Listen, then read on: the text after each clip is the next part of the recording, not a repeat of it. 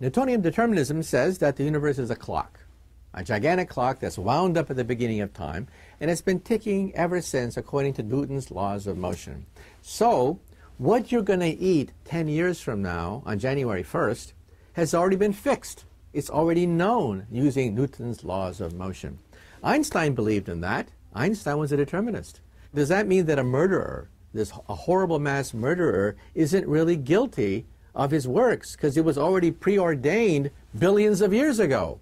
And Einstein said, well, yeah, in some sense that's true. Even mass murderers were predetermined. But he said, they should still be placed in jail. Heisenberg then comes along and proposes the Heisenberg uncertainty principle and says, nonsense. There's uncertainty. You don't know where the electron is. It could be here, here, or many places simultaneously. This, of course, Einstein hated because he said God doesn't play dice with the universe. Well, hey, get used to it. Einstein was wrong. God does play dice. Every time we look at an electron, it moves. There's uncertainty with regards to the position of the electron. So what does that mean for free will? It means in some sense we do have some kind of free will. No one can determine your future events given your past history. There's always the wild card.